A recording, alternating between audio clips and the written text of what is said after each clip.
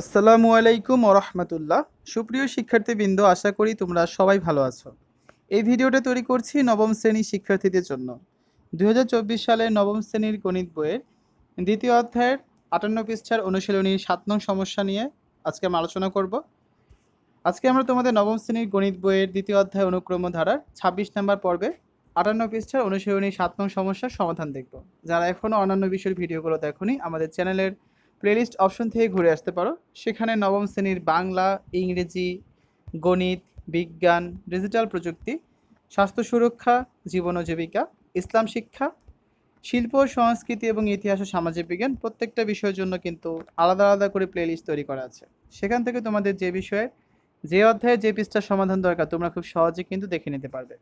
দেখো, অনুশীলনী 1 নম্বরের সমাধান আমরা 18 নম্বর পর্বে আলোচনা করেছি। 2 নম্বর আমরা 19 নম্বর পর্বে আলোচনা করেছি। 3-এর 1 থেকে 5 দেখেছি আমরা 20 নম্বর পর্বে। 3-এর 6 থেকে 10 দেখেছি 21 নম্বর পর্বে। 4 নম্বর আলোচনা করেছি আমরা 22 নম্বর পর্বে। তারপর দেখো 57 পৃষ্ঠার 5 নম্বরের 1 থেকে 4 আলোচনা করেছি 23 নম্বর পর্বে। 24 নম্বর পর্বে অর্থাৎ গত পর্বে আগের পর্বে আমরা আলোচনা করেছি 5 থেকে 8 পর্যন্ত, এবং গত পর্বে আমরা দেখেছি 6 নম্বরটার সমাধান। আজকে আমরা দেখব 26 নম্বর পর্বে তোমাদের এই 7 নম্বরের সমস্যার সমাধান। ঠিক আছে? n এর মান নির্ণয় করো যেখানে n বিলংস টু n, অর্থাৎ n হচ্ছে যে কোনো স্বাভাবিক সংখ্যা হতে পারে। স্বাভাবিক সংখ্যা কোনগুলো? 1 2 3 4 5, এগুলো সবই হচ্ছে কি স্বাভাবিক সংখ্যা। তাহলে আমরা এখান থেকে দেখো একটা একটা করে 4টা প্রশ্ন আছে, আমরা 4টা সমাধান দেখব। তো প্রথমে প্রথমটায় চলে যাই।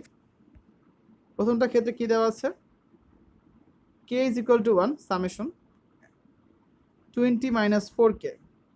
k এর মান এখানে 1 2 3 4 5 যে কোনো মানই হতে পারে, কারণ n বিলংস টু কি ছিল? n বিলংস টু ছিল n। ঠিক আছে?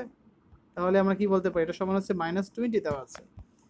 অর্থাৎ 1 নম্বরের সমাধান যখন আমরা করব তখন কি লেখা যায়? যেখানে k সমান 1 2 3 এগুলো বসিয়ে পাই। এগুলো বসালে কি লিখতে পারি আমরা? এখানে একটু খেয়াল করো। k সমান 1 2 3 যখন বসাবো তার মানে কি? আমাদের ছিল কি 20 মাইনাস 4k, এটা ছিল না? তাহলে এই k এর জায়গায় মান বসাবো। তার মানে কি 20 minus 4 into 1, 20 minus 4 into 2, 20 minus 4 into 3 plus dot dot dot dot শেষে কত? 20 মাইনাস 4 ইন্টু 9 সমান -20, বা 20 মাইনাস 4 প্লাস 20 মাইনাস 4 দুগুণা 8 plus 20 minus 12 plus dot dot dot dot plus 20 minus 4n সমান কত? -20। বা কি লেখা যায়? 20 থেকে 4 গেলে থাকে 16, 20 থেকে 8 গেলে থাকে 12, 20 থেকে 12 গেলে থাকে 8, লাস্টে কত? 20 মাইনাস 4n সমান -20। এটা আমরা পেলাম। এখান থেকে আমরা কি বলতে পারি? আমাদের প্রথম পদ কোনটা? এটা প্রথম পদ 16। সাধারণ অন্তর কত? দ্বিতীয় পদ বিয়োগ প্রথম পদ, তার মানে 12 বিয়োগ 16 অর্থাৎ -4। প্রথম পদ পেলাম, সাধারণ অন্তর পেলাম, তার মানে কি ধারাটি সমান্তর ধারার অন্তর্ভুক্ত। ঠিক আছে? তাহলে প্রশ্ন মতে আমরা কি লিখতে পারি? আমাদের দেওয়া আছে এসএন সমান -20। আমরা জানি এসএন মানে কি? সাধারণ সমষ্টি সূত্র কি সমান্তর ধারার? এসএন সমান half into N, 2a plus N minus 1 into T. তো এসএন সমান -20, এই মানটা এখানে বসিয়ে দিই, বা -20 সমান এটা, বা -20 সমান হাফ ইন্টু এন। এখানে দেখো এর মান বসিয়ে দিলাম 16, ডি এর মান বসিয়ে দিলাম -4। বসালে কত পাচ্ছি? এই হাফটা যখন বাম পাশে চলে যাবে গুণ হয়ে যাবে না? কারণ 2 ছিল ভাগ আকারে, গুণ হলে কত হচ্ছে? -40।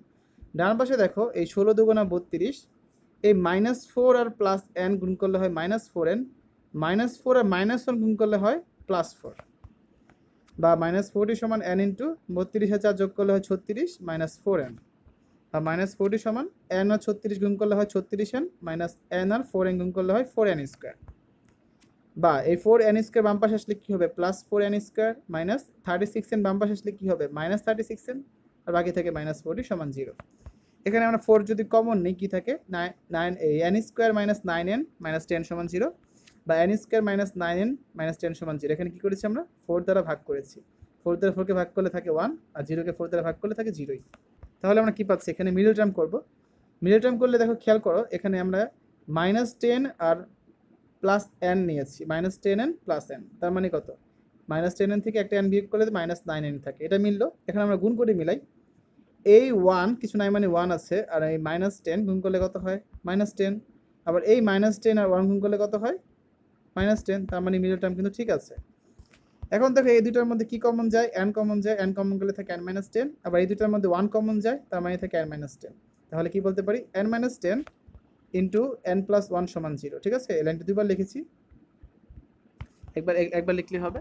এখান থেকে কি লিখতে পারি, হয় n মাইনাস 10 সমান 0 অথবা n প্লাস 1 সমান 0। বাম পাশে ট্রাই করি, তার মানে কি n মাইনাস 10 সমান 0 হওয়া মানে কি n সমান 10, n প্লাস 1 সমান 0 হওয়া মানে কি n সমান মাইনাস 1। এখন থেকে n সমান মাইনাস 1 হওয়া কিন্তু গ্রহণযোগ্য না, কারণ কি ছিল n বিলংস টু ছিল কি n। ঠিক আছে, তাই আমরা কি বলতে পারি, আবার এছাড়া কি পদ সংখ্যা দশমিক বা ঋণাত্মক হতে পারে না, তুমি এটাও বলতে পারো, অথবা n বিলংস টু n যেহেতু, তাই হচ্ছে কি n এর মান স্বাভাবিক সংখ্যা, তা স্বাভাবিক সংখ্যা তো মাইনাস 1 হতে পারে না, এই জন্য তুমি বলতে পারো যে আমাদের n বা পদ সংখ্যার মান হচ্ছে কত 10। একটা সমাধান কিন্তু আমরা করে ফেললাম। আসলে আমরা 2 নাম্বারটা দেখি, 2 নাম্বারটা কি ছিল, 3k প্লাস 2 সমান হচ্ছে 1105। এই বাম পাশে এগুলো সব আগের মতো, এগুলো আর বলছি না। তাহলে দেখো এখানে আমরা k এর মান 1 2 3 বসিয়ে পাই, আমাদের কি ছিল 3k প্লাস হচ্ছে 2, তার মানে কি 3 into 1 plus 2, 3 into 2 plus 2, 3 into 3 plus 2, এভাবে চলতে চলতে 3 ইন্টু n প্লাস 2 সমান হচ্ছে 1105। 3 একে 3 প্লাস 2, 3 দুগুণে 6 প্লাস 2, 3 তিরিক্ষা 9 প্লাস 2, এভাবে চলতে চলতে 3n প্লাস 2 সমান 1105। এখানে থাকে কত 5, এখানে থাকে 8, এখানে থাকে 11, তার মানে কি এটা একটা সমান্তর ধারা। তাহলে আমরা কি বলতে পারি, ধারাটির প্রথম পদ এর সমান হচ্ছে 5, সাধারণত d সমান কত দ্বিতীয় পদ বিয়োগ প্রথম পদ, তার মানে 8 - 5 সমান হচ্ছে 3, অর্থাৎ ধারাটি সমান্তর ধারার অন্তর্ভুক্ত। প্রশ্ন মতে আমরা কি লিখতে পারি, আমাদের যে সমষ্টি দেওয়া ছিল Sn, এটা সমান কি লেখা যায় 1105, এটা আমরা প্রশ্ন মতে লিখতে পারি। ঠিক আছে, আমরা জানি Sn সমান কি half n into 2a plus n minus 1 into d, তো এখানে হচ্ছে Sn এর মানটা বসিয়ে দিলাম, তারপর দেখো a এর মান বসিয়ে দিলাম, d এর মান বসিয়ে দিলাম। তাহলে এই হাফ বাম পাশে আসলে হয়ে গেল গুণ, তার মানে 2210, 5 দুগুণা 10, এই 3 আর 1 গুণ করলে হয় প্লাস 3n, 3 আর n গুণ করলে, আর এই মাইনাস 1 আর 3 গুণ করলে হয় মাইনাস 3। কত থাকে 3n, 10 থেকে 3 বিয়োগ করলে থাকে প্লাস 7, n আর 3n গুণ করলে হয় 3n স্কোয়ার, n আর 7 গুণ করলে হয় প্লাস 7n। এই পুরোটা বাম পাশে নিয়ে আসলাম, এই পুরোটাকে, আর এটা যদি ডান পাশে নিয়ে যায় কি হতো জিনিসটা, এক লাইন কম করেছি, প্লাসটা হবে মাইনাস, তার মানে কি মাইনাস 2210। ঠিক আছে, যারা বুঝুনি এক লাইন বেশি করে নয়, যেভাবে করো আমি দেখাই দিচ্ছি, 3n স্কোয়ার প্লাস কত 7n সমান হচ্ছে 2210। তারপর এই লাইনটা লিখতে পারো 3n স্কোয়ার প্লাস 7n, এই প্লাস 2210 বাম পাশে আসে মাইনাস 2210 হয়ে গেল। এখন দেখো এখানে কিছু কমন যায় না, আমরা মিডল টার্ম করেছি কত মাইনাস 78n প্লাস 85n, এর মানে কিন্তু 7n। আবার এই 3 আর মাইনাস 2210 গুণ করলে যা হবে, এই মাইনাস 78 আর 85 গুণ করলে তাই হবে, তার মানে কি মিডল টার্ম ঠিক হয়েছে। এখন আসে এই দুটার মধ্যে কি কমন যায়, 3n কমন যায়, বাকি থাকে কি একটা n আর মাইনাস 26, এখানে কমন যায় 85, বাকি থাকে কি n মাইনাস 26, তার মানে কি লেখা যায় n মাইনাস 26 আর বাকি থাকে কি 3n প্লাস 85 সমান 0। এখন হয় n মাইনাস 26 সমান 0 অথবা 3n প্লাস 85 সমান 0।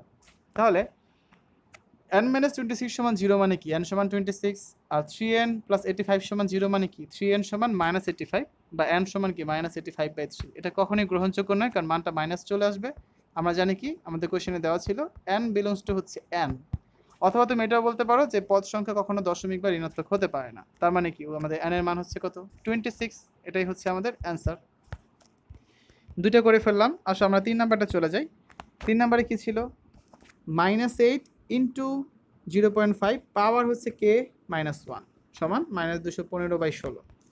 তাহলে এখানে আমরা k এর মান 1 2 3 বসিয়ে পাই, k এর মান এখানে বসালাম 1, মানে 1 - 1, k এর মান 2 বসালে 2 - 1, k এর মান 3 বসালে 3 - 1, k এর মান n বসালে n - 1। ঠিক আছে, তাহলে এখানে কত থাকছে, পাওয়ার হচ্ছে 0, কোনো কিছুর পাওয়ার 0 মানে কত, 0 মানে হচ্ছে 1, এই যে।